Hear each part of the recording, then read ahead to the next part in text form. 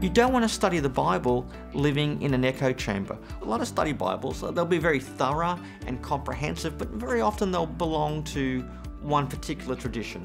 The good thing about the Faithlife Study Bible is that you get this multiple stream of viewpoints.